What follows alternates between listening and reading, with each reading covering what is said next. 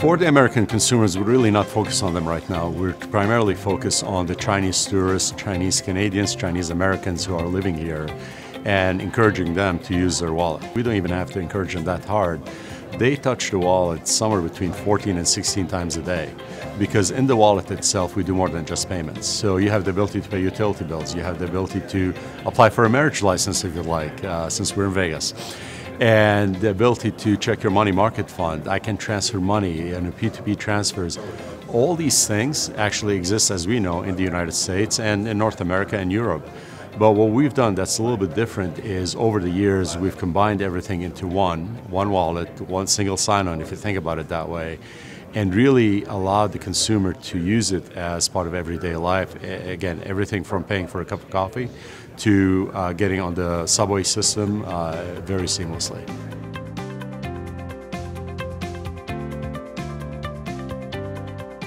For us, they're partners and we collaborate. And people always ask, well, are you competing with banks? And the simple answer is no. We're offering services that some specific banks may not already have. So we view it as complementary. We also view it as an extension of what they're doing today in terms of offering financial services.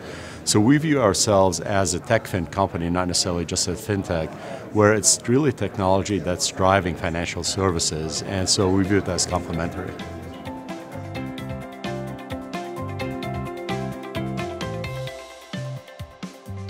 You have to collaborate.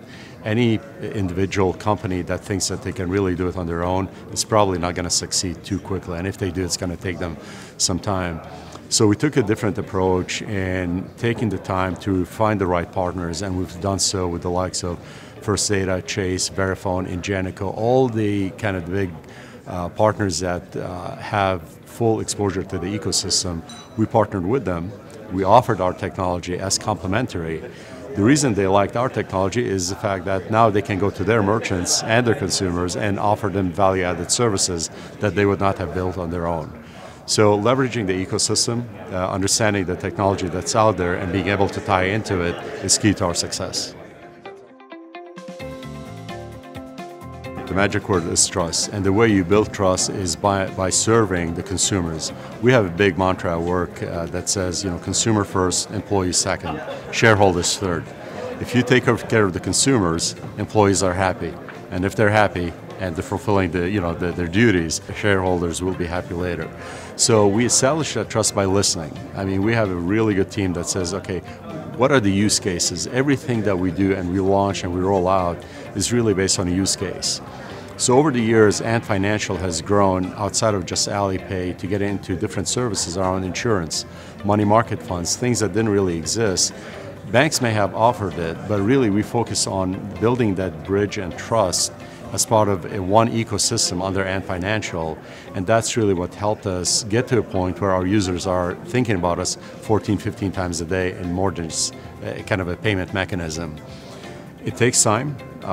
Technology is there. I would encourage people to think of outside the box versus just, we're just offering credit or we're just offering bank services or bill payment. Start thinking about, talk to your users. That's absolutely key and very paramount to the success. We're able to take that experience outside of China and now mimic it as much as possible for that individual coming here to the United States.